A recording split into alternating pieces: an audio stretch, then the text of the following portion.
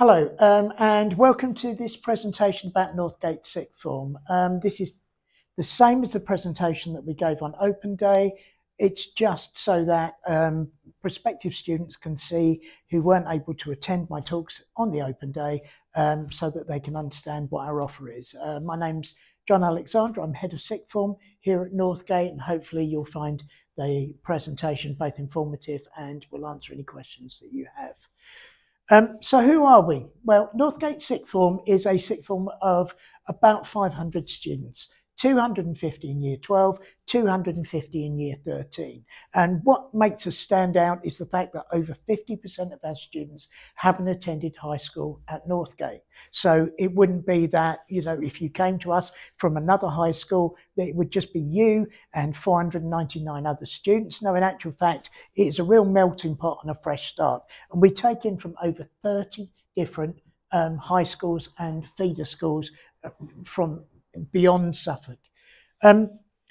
Why choose us? Well, first of all, obviously, I'm going to say that we get good results, but we do. This year, we are particularly proud of the fact that we got 6 students into Oxford and Cambridge and 4 students into medical schools. And for a state school, that's quite an achievement. But that's only part of the story, because in actual fact, it's not just about the students who get into Oxford and Cambridge, it's about the students who achieve to maximise their potential. Because one key thing is that we treat students like individuals, and it's really important that you understand that straight away. Why choose Northgate? Well, for a start, we have excellent sporting facilities. We have Northgate Sports Centre, and as part of Northgate Sports Centre, we have a free gym access. Now, it is a really good gym, fully fitted gym, and students use it regularly so that they work out their minds as well as their bodies. You've also got the running track and things like, kind of the gym that they work in. And it is important that we provide these extracurricular activities for students. We also have easy access. So I've got a car park on there because actually students can use the car park. And the whole point, I suppose, is that they can park there when they learn how to drive, when they pass their tests, and they don't have to try and park somewhere on the street. They've got somewhere where they can park that is easily accessible. We have great facilities. We have a dark room, we have a drama studio, we have a dance studio, but also the advantages of being attached to a school are that we have things like specialist science labs and specialist DT rooms that students can use. And that is a real asset when they come to study. We also have a dedicated sixth form centre. Now, this sixth form centre is open between 8 in the morning and 5:30 in the evening. So it's not like school where, kind of you come in at 8:45 and then you leave at the end of lessons. We truly believe that we give it that college atmosphere by students feeling comfortable to come in at 8 o'clock, have a cup of coffee, maybe a croissant, and sit and work or chat with their friends. And then after school, they might go and use some of the extensive study facilities we have around the block. What it also means is that for students who may find transport difficult, their parents often bring them in at 8 o'clock on their way to work in Ipswich, and then they pick them up on their way back after work, which obviously is a real bonus. Ofsted, who visited us relatively recently, said this about the sixth form. And the most important things to me about that phrasing is the fact that they recognise that we treat students like individuals. We don't treat students like kind of, grades to be. We treat them like individuals and we understand them, and then we can put the relevant support in place. But also another key thing is the fact we are a community. And I think that may differentiate us from other bigger places in the fact that if you come to Northgate, you are part of our community, you are known, and that, we like to involve you in all of the things that we offer. And that is really, really important to me and a key thing. We also have our ambassador scheme. Now, we believe heavily in the idea that we give our students leadership. And the ambassador scheme is whereby students will help out at events, they'll volunteer, they'll help younger students, they'll go out to their previous schools and talk about Northgate and what they've learned from it. And what's great about it is that you see students who 3 months before wouldn't have had the confidence to do this, actually then going and speaking to individuals and helping them. And that's part of the journey that our Northgate students go on. We offer a wide range of subjects, 32 different subjects. Now, we ask that students start on 3 subjects. The reason for this is that we feel that they're best placed to concentrate on 3 subjects and get the highest grades they can possible. Also, when they choose those subjects, we will advise appropriately. And not only that, if a student realises that perhaps they should have chosen another subject in September, we will allow them to change the subject, because it's all about getting the right people on the right courses, and that's very important. We have our Aspire programme, and our Aspire programme is a programme that runs for students to give them the skills that they will need when they leave Northgate. So things like writing a CV, writing a personal statement, interview technique, debating skills, all of which will be lifelong skills that they will learn. And it's really, really important that they do so and that they understand these kind of things. And that's part of our ethos, is its preparation for the next step. And they will do things like, we have external people coming in, so from the RAF looking at team building activities, and that's part of our offer in terms of enrichment, which I will talk about in a moment.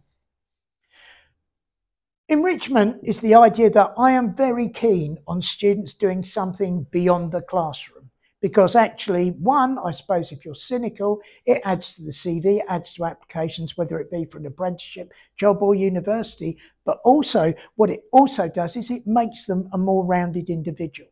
Now, it's not that we'll say 1 lesson a week you must do enrichment. We leave it to students to choose something that perhaps they already do, perhaps they've always wanted to do, or something that will help them with future aspirations, whether it be something like helping out with students in year 7 or below, okay, because that is something that they get to give back, and they feel this sense of responsibility and leadership, which is something we aim for, or whether it be something like the Young Enterprise Scheme, which I think you'll hear more about from some of our students, where they run their own business and it gives them experience of that world, or whether it be something like Crochet Club, where on a Wednesday lunchtime, they all gather, they do a bit of crocheting and have a chat, and it becomes this very mindful, very kind of relaxed thing that helps them with their well-being, which we are very keen on ensuring that we take care of. It might be sports, and as you can see, we offer a huge variety of sports. We have very successful football, netball, swimming. We've had basketball team in the past. And the key thing is, if a student has a particular thing that they want to run, something that they're particularly keen on, then they come and see me and we attempt to run it as much as we possibly can. For example, we're going to have a Warhammer club this year that was suggested by a student, and actually I'm really looking forward to that, if I can understand what Warhammer actually is. But that's the key thing about, we expect students to do some form of enrichment. We run extracurricular activities. We've got the ambassador scheme there, as I mentioned, but then we have sports day. So our sports day, for example, is more related to having fun. So we'll have a sack race. We'll have it like a primary school sports day. And that for the students is something that they really enjoy, and it creates this, as I said, sense of community. We also run informative sessions outside of lessons. So we will do self-defence. We do first aid, so that gives the students skills. We look at British Sign Language to ensure that students learn that as a skill, and not just a skill, but also something that hopefully leads to a more kind of inclusive society. We also run a lot of charity events. So we mark Breast Cancer Awareness Day, World Mental Health Day. We run a food bank at Christmas and beyond, because we realise that food banks aren't just for Christmas, they're for longer term. And we raise money for charities across the board, which is, a really great thing to do. And the students are so fantastic at doing it well. It's amazing.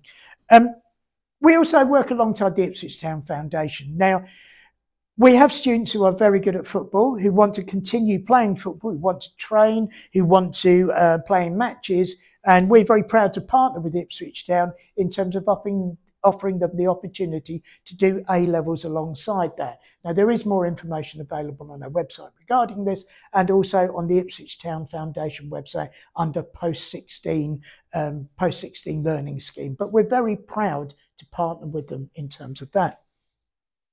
We also run trips. So on the left there is our geography trip to Iceland, and on the right is the history and German trip to Berlin, something that I wish I could be asked on, but I'm still waiting. But we run trips which are, you know, part of the learning experience, not just kind of residential trips, but we run day trips, dance, drama, run some very good kind of trips to enhance the students' learning. Now, one thing you need to ask yourself is not just, you know, kind of how will it be if everything goes well? Because lots of people like me are going to tell you how wonderful places are when things go well. What you need to be asking about is what support is in place when things don't go quite so well. And we offer extensive support. As I said, the beauty of us being big but not too big is that we're like a stepping stone between school and the next step. In actual fact, the pastoral support is extensive. We have tutors, we have heads of year, or assistant heads of sixth form as we call them. We have student support officers who monitor attendance and kind of help with study skills. We also have a learning support worker in the sixth form who, if you're entitled to things like extra time or access arrangement to your previous school, we look at ensuring that you still get those even at a sixth form level. So there is a huge amount of support there. And as part of that, the government gives the school or gives sixth forms money to administer what's called a bursary scheme. Now, the bursary scheme is available to households where their income is below a certain level. And if you are eligible for that, it's really useful because it can help with things like travel costs, it can help with getting a laptop, things like trips and things like, you know, visits to universities or employers. And it's really important that kind of, if you are entitled to that, you get access to that. Alongside that, if you were entitled to free school meals at your high school or your previous school, you will be entitled to free school meals with us in Cafe 6, which is the sixth form only catering. And again, it's worth remembering these kind of things wherever you choose to apply to. We believe heavily in student voice, so we have a student union, we have a student executive, and they can tell me things that kind of, you know, a middle-aged bloke wouldn't notice, and actually they play a very full part of the sixth form community, and we have form reps, and they kind of like feedback. So it isn't just about this kind of almost like one-way relationship between teachers and students that may previously have existed. At sixth form, it is more about clear, fluid communication. The settling in feedback from students, as you can see, and you're going to hear from some students in a minute, is positive, but then we hope it would be. We do a settling in survey at the start of year 12 to ensure that students have settled in okay, to ease the transition and to look at ways that we can improve. And, you know, just talk to our students and you will see how they feel about the place and how well, wherever they have come from, okay, they settle in. So, I mean, that's kind of me. I think my main advice to you is, yeah, the three things I always say to applicants are choose something you enjoy, choose something you're good at, and find a place where you feel comfortable. And I think they are the three most important things. And I hope that you find all three of those things at Northgate. If you do have any questions or you want to come and have a look around or a tour or something like that, please get in contact and we'll do our best to arrange it or answer your questions. And as you can see, our prospectus is available. Our applications are open. We interview all students, which sounds terrifying, but actually it's not. What it's more about is a getting to know you chat. It's not like an interview where you bring your predicted grades, we look at them, we say, right, that's fine, off you go. In actual fact, it's more getting to know you and you getting to know us, because that's the kind of relationship that we want to have with you. Our applications close on the 31st of January, but my advice would be try and get your applications done by Christmas and apply to as many places as you think you might be interested in. You don't have to make a decision until you get your GCSE results in August. Apart from that, thank you very much for listening and watching, and good luck with your applications. If you have any questions, we're always available. Take care. Right, so we've gathered together a few students that were on the stage in the main on open evening, just to have a chat about their experiences, because obviously it's one thing me saying what Northgate's going to be like, but actually these are the most important people that we have on site. So I thought it'd be quite good if they could kind of give us some comments or answers. If you could just introduce yourself, please, and just say your first name and then kind of what school you're at before.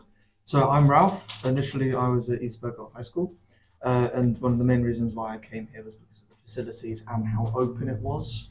The community here is really strong, and the specialised facilities, especially the dark room, makes it far better than any of the colleges around here. I'm Mary. I came from Ipswich School, and I chose Northgate because I knew quite a few friends coming here, and also my sister came here, so I knew it was a good environment. But also they offered subjects that my previous school didn't offer, so I chose to do business here, which wasn't an option at my old school. I'm Kate. I went to Stanway in Colchester, and I came here because of the post-16 programme. Not many schools offered the opportunity to play at a high level and do higher education, so it was an easy pick. I'm Katie. I came here because I wanted to take law, which my previous school did not offer. Oh, I went to Woodbridge. I just wanted a bit more freedom because you didn't really get that where I was before, and to be able to make my own clubs. Because we've started a magazine, so yeah, just to be able to have a bit more freedom. Brilliant, thank you. I'm Rihanna. I went to Ipswich Academy, and I came to Northgate because I knew friends who were going here as well, and I had heard that it was very welcoming, and they gave you a lot of support. And yeah. I'm Maisha. I went to Colchester County High School for girls, and I came here because my old school didn't provide DT, which I really wanted to do, so I came here and I've really enjoyed it. I'm Oscar, and I came from Ormiston Endeavour Academy, and I came to Northgate because of the personalised teaching. The sort of class sizes are sort of less than 20 for a lot of my subjects, or all my subjects, and I thought that provided me a lot more support from the teachers for my A-levels. Brilliant. Extracurricular stuff, I think that's really, really important for you as young people as you move on to the next step. So you two were on the Young Enterprise team. Could you talk a little bit about what you did? I mean, was it fun? Was it enjoyable? Did you make money from it? What was Young Enterprise like? So my role within Young Enterprise was the managing director. So I oversaw sort of all the operations of the company, and we established ourselves as of a mental health promoting company from the start. So I was company secretary, so I was involved with a lot of the admin stuff, made sure that things ran smoothly. So we basically went to the area finals where we came second place, and then we went on to regionals where Oscar and I were able to present our product to the audience, and it was a really good experience. And do you think it's going to help you in the future doing stuff like that? Yeah, definitely. Currently I'm going down the route of getting an apprenticeship, so speaking to employers and going through my assessment centres, employers are very impressed by having that skill because not a lot of schools offer the programme, so it's good that Northgate actually offer the programme, and it makes you stand out as a candidate. Brilliant. I mean, and it's not just kind of like Young Enterprise schemes and things like that. Ralph, we are in the process of setting up a Warhammer club, and that was something we talked about this time last year. I'm going to East Berkholt tonight, actually, so it was exactly this time last year. How did you go about starting that club, starting that society here? Well, the dream of it kind of started in my high school with the fact that we previously had a tabletop kind of club, but it was really dying. And when I came into it, one of my big things I wanted to do was improve it and make it kind of school-wide instead of just the upper years. And that same kind of template has moved into sixth form. So I'm working with other students and going to potentially do a short survey with the year 7s and up about the high school. And then we're maybe going to orient this one into more what they want, and also facilitating what the higher years want, so that we have one big sturdy Warhammer club that plays, paints, and socializes. And I think that's important as well, that as we're part of a wider school, is important that we recognise that, and we do. I mean, didn't you go and do assemblies for every year group from year 7 upwards to do with your Young Enterprise scheme, because that was part of being this community, and that's why I like the idea that you're going to kind of roll it out to younger years as well. I mean, Katie, you've worked on the Sixth Form magazine, which we've got an issue out already, and as I said, that's record breaking. how did you go about organising it? Because actually this was almost completely student driven, isn't it? Yeah, well, on the first day of year 12, I think you mentioned a magazine, and I was like, oh, I'd like to join that. Wasn't actually aware that there wasn't really one, but then I went to you and asked about it, and it was quite easy actually. We just set a meeting, and then we had maybe 12 people show up. I know there's going to be more joining today, but yeah, and we wanted a copy for open evening, so Tight deadlines, welcome to journalism. yeah, lots of deadlines, but 6 days it was 6 days. that we got it together. But yeah, it was quite simple. We just assigned roles and people were really eager to join in.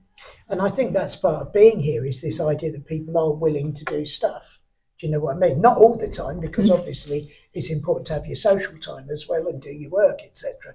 But actually there was a real goodwill behind lots and lots of different things, which is really important. People were really on it. You Yeah. know, everyone moved really quickly, and yeah, it was really impressive actually. And it was brilliant. Well done, Katie. I mean, Erin, the rugby. When's our first match in the rugby? Our first match is on the 4th of November, Yeah. so we got that in pretty short notice, and we also secured another match on the 26th as well, and we're in the process of getting another match as well. So, And that all came from students wanting a rugby team. Yeah. We had a rugby team for ages and didn't realise that we had enough players to be the rugby team. yeah. And you know, as soon as I sent the email through, you were like, yes, I want to play rugby, you know, kind of things like that.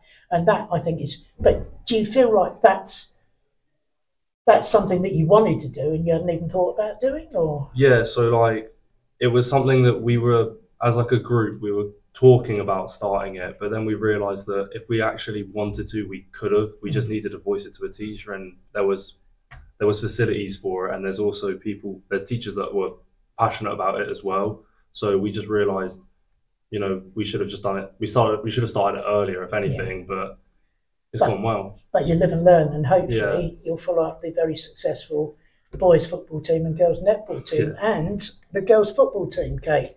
So you're part of the Ipswich Town Foundation programme, so the 16 to 19 programme. And you're also, I would say, you're the captain, aren't you, of the girls football team? Captain of the girls football team that won 12-1, wasn't it, the other week? So do you want to talk a little bit about what being part of that foundation, that programme is? Yeah, I mean, so in the Southeast generally, there's not a lot of opportunities, especially for women to play football at high, especially college levels, but just generally anyway. And me and a lot of girls I knew that wanted to do their A-levels, and we were leaving secondary school and looking at the programmes, and there weren't a lot of opportunities, especially because I live in Colchester. My local colleges only offered 5-a-side or like a really poor standard of football, which I wanted better. And the post-16 lets me have both, which is really nice. And I felt like when you leave secondary, you don't want to have to make a decision or two things you really enjoy, and it's because you're so young, and it's like choosing one or the other is so early, such a commitment. So it was really nice to pursue both. And Northgate's a really good school for helping me do both, because obviously I have to miss a lot of lessons for it, and my teachers support me, and the training's accessible. Yeah. And I think you have to be quite organised and quite driven to do it, but you have been, which is kind of like really amazing. Rihanna, you left high school. Yeah. You went to a bigger sixth form, and then you decided to come here a couple of weeks into term. How is here different to A, your high school, and B, the sixth form college that you were at before? Well, it's definitely different from high school because, you know, you get a lot more freedom and you don't have to dwell on subjects you don't really want to do. And I think that high school is already high school from sixth form was already like a really big jump. And I felt like I wasn't getting the support maybe that I needed. And so I talked to a few friends about it, and they recommended me Northgate because they said, you know, the teachers were really helpful and helped them settle in a lot easier. And since I've been at Northgate, it's proven to be like that.